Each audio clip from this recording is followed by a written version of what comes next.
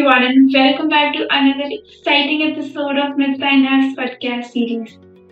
I'm Hetvi, your host, and today we're tackling a topic that is both crucial and complex: the interplay between obesity and diabetes. Did you know that according to a recent survey by WHO, approximately 850 million people worldwide are living with obesity, and over 422 million adults have diabetes? And these staggering numbers highlight the growing global concern and underscore the importance of understanding connection between these two conditions. And to explain this, we are thrilled to have with us a very special guest, Dr. Aashirwad Pawar. Dr. Pawar is an ITS certified diabetologist with a profound dedication to managing both diabetes and obesity. His patient-centered approach is all about tailoring care to individual needs and focusing on lifestyle modification that actually makes a real difference. With Dr. Pawar's extensive expertise both in diabetes and weight management, positions him perfectly to provide us with valuable insights into today's topic.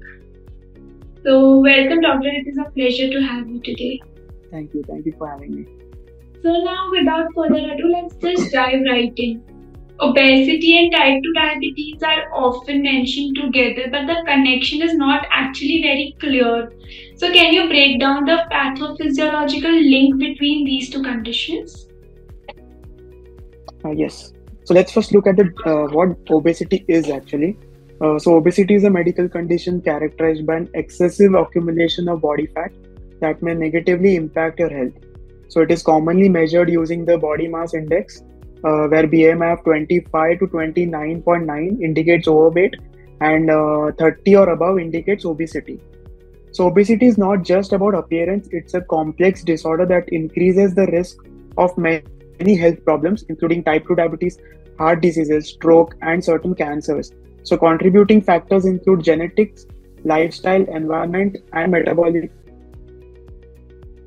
factors. So once that's clear, so let me come to the question asked, that is the pathophysiological link between obesity and the development of type 2 diabetes. So obesity is a key risk factor for type 2 diabetes. The pathophysiological connection revolves around insulin resistance, chronic inflammation, and ectopic fat deposition. So coming to insulin resistance first, in obesity, especially visceral obesity, excess fat leads to adipocyte dysfunction, causing the release of free fatty acids, that is the FFAs, inflammatory cytokines, that is TNF alpha, IL-6, and adipokines, that is leptin resistant. So these disrupt the insulin signaling, making tissues less responsive to insulin. Next comes the chronic inflammation. Adipose tissue, particularly in obesity, acts as an endocrine organ, releasing pro-inflammatory mediators. This systemic inflammation further contributes to the insulin resistance. Next is your ectopic fat deposition. So excess fat accumulates in non-adipose tissues like the liver and the muscles, leading to lipotoxicity and impairing insulin action. This interplay sets the stage for hyperglycemia, beta cell dysfunction, and eventually the onset of type 2 diabetes. So obesity is like that fuel that feeds the fire when it comes to type 2 diabetes. Think of your body as a machine. Where it is overworked, it becomes inefficient. In obesity, extra fat, especially around the belly, produces hormones and inflammatory substances that interfere with how our body uses the insulin, the hormone responsible for managing the blood sugar. So what is the result of this? Your body becomes insulin resistant and your blood sugar levels rise, paving the way to diabetes. When you gain too much weight, your body starts saying that I'm tired, I can't keep up with all this sugar control. And that's when diabetes steps in like an uninvited guest at a party. So like it is actually a real cascade of issues that actually starts with excess fat. Yes. So now let's just talk about certain challenges. So what are some of the biggest hurdles that healthcare providers face when managing patients who are both obese and diabetic? So managing obesity, obese diabetic patients present multifaceted challenges like complex comorbidities. So patients always have hypertension, dyslipidemia, cardiovascular diseases, and sleep apnea. So treating these alongside diabetes requires a comprehensive approach. Next comes the patient adherence. Lifestyle modifications are critical but difficult. Sustaining long-term dietary changes and regular physical activity can be challenging for many patients. Psychological barriers, there's stigma, mental health issues like depression, and socio-economic factors that can hinder successful management. Next is the medication considerations. Selecting therapies that don't exacerbate weight gain is crucial. Providers need to balance glycemic control with the goal of weight reduction. These challenges, if not adequately addressed, can lead to poor glycemic control, progression of complications, and a diminished quality of life. So managing obesity and diabetes together can be a real balancing act, kind of like juggling while riding a unicycle. So there's also stigma and motivation. Patients often struggle with societal pressure and personal discouragement. If someone feels judged, they less likely to follow through on treatments on lifestyle changes. So complex treatment plans, managing blood sugar while helping patients lose weight is tricky. Some diabetic medications can cause weight gain, making it a one step forward, two steps back situation. Next is the long-term commitment. Obesity and diabetes management is a marathon, not a sprint. Patients need consistent support, but many lose momentum after initial progress. So when these challenges aren't addressed, long-term outcomes suffer. So poorly managed diabetes leads to complications like heart disease, kidney issues, and more. It's a bit like ignoring a leaky faucet. You will eventually have a flood in your hands. Okay, so then I think it is so multifaceted that this entire thing should be, I think. So now let's talk about the treatment options that you were mentioning. That how effective are these options for managing obesity in diabetic patients, and what should doctors keep in mind when prescribing them? So there are medications designed to help with both weight loss and blood sugar control. So GLP-1 agonists like semaglutide and liraglutide, they're hot topics because they target both the issues. These medications work by curbing appetite and slowing down how fast your stomach empties, leading to weight loss, while also helping control your blood sugars. So the options are first, obviously, GLP-1 receptor agonists, that is liraglutide and semaglutide, as I said. These are dual-purpose drugs promoting weight loss and improving glycemic control by enhancing insulin secretion and reducing the appetite. Next come the SGLT2 inhibitors. While primarily anti-diabetic, they have the modest weight loss benefits. Next are the anti-obesity medications, that is orlistat, phentermine, topiramate, bupropion, naltrexone. These specifically target weight reduction and can be considered based on the patient's cardiovascular risk profile. These considerations include, first is cardiometabolic risk. Some medications have added cardiovascular benefits while other might increase the risk. The side effects and tolerability, access, gastrointestinal tolerance, risk of hypoglycemia and contraindications, patient preferences and adherence involve patients in shared decision making. But it's not always one size fits all. The considerations also include side effects, like common ones include nausea and gastrointestinal discomfort. Not everyone's stomach is on board with these medications. These treatments can be pricey and not all insurance plans cover them.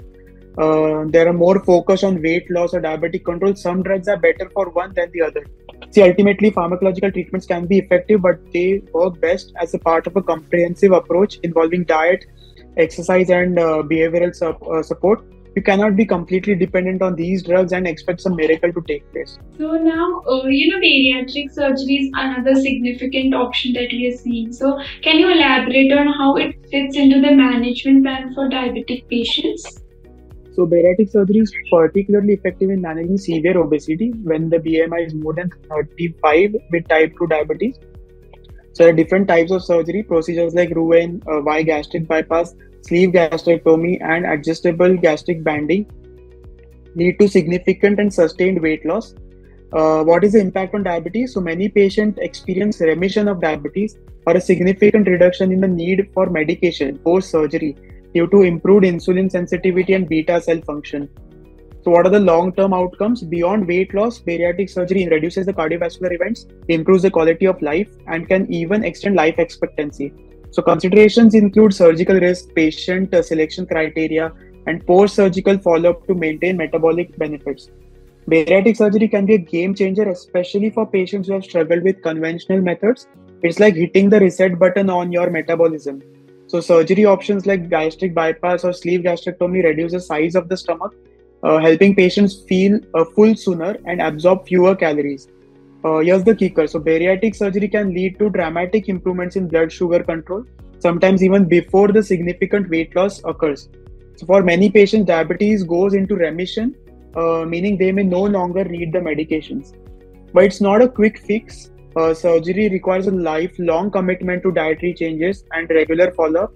So there are also risks. So it's important to carefully evaluate whether someone is a good candidate. Here, people think now that they have lost all the weight, they can eat anything because their sugar levels are within the normal range. They made the choices regarding the physical changes of the body with the surgery. But what about the cravings and the mental health?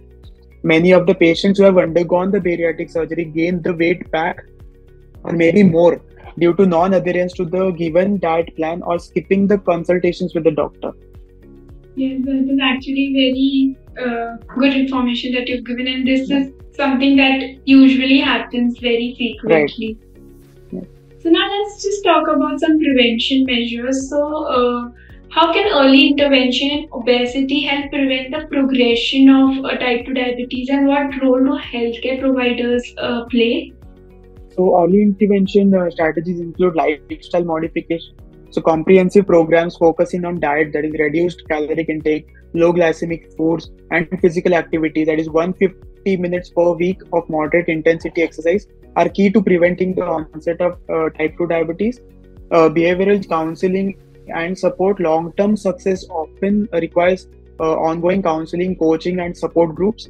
Pharmacotherapy for high-risk individuals. In certain cases, that is pre-diabetes with high BMI, early use of metformin or GLP-1 receptor agonist may be warranted. Healthcare providers play a central role by identifying high-risk individuals early, providing education and offering tailored preventive measures.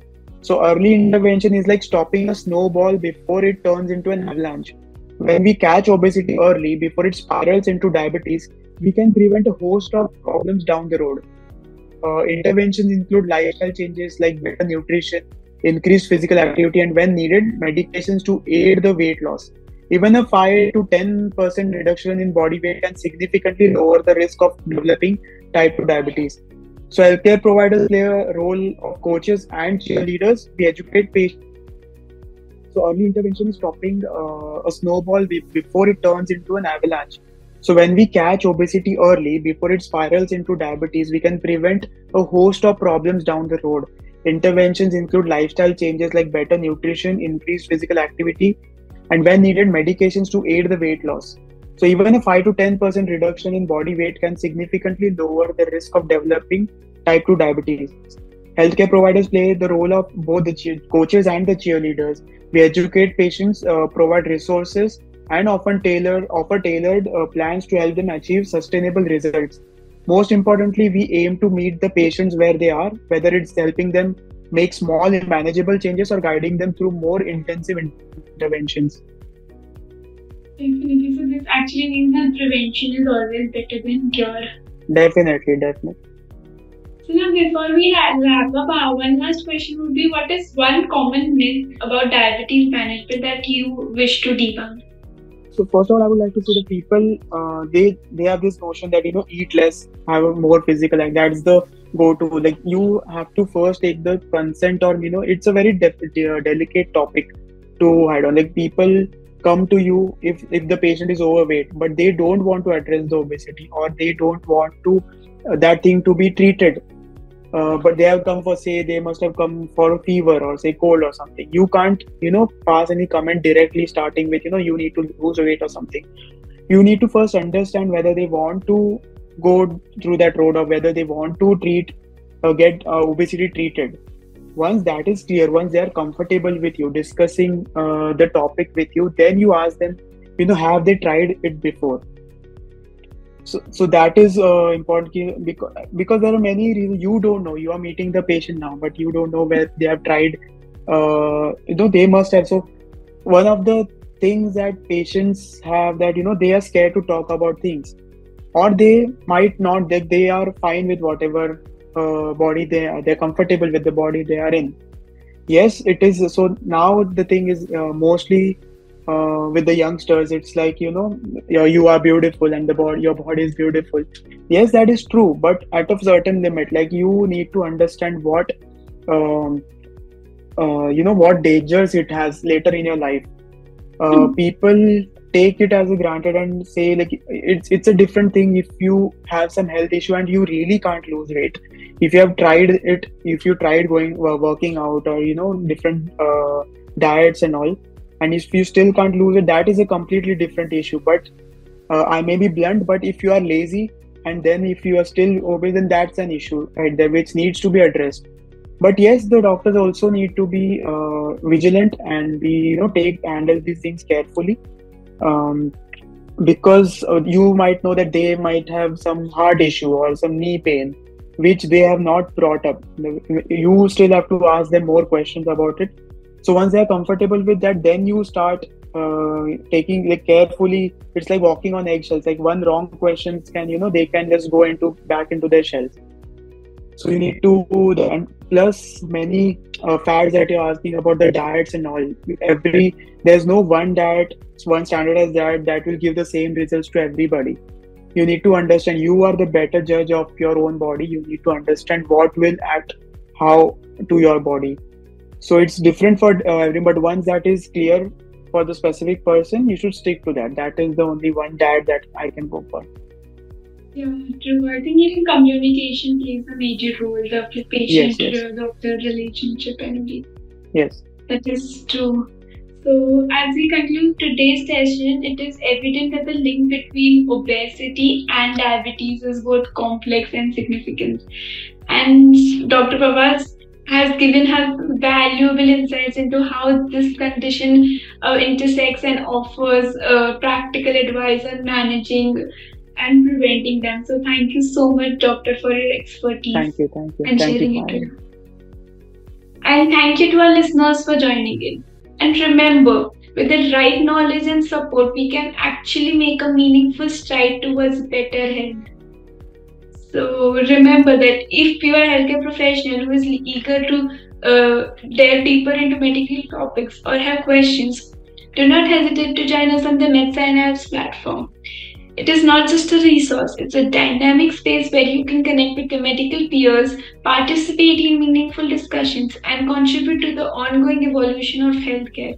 So until next time, take care of yourselves and stay healthy.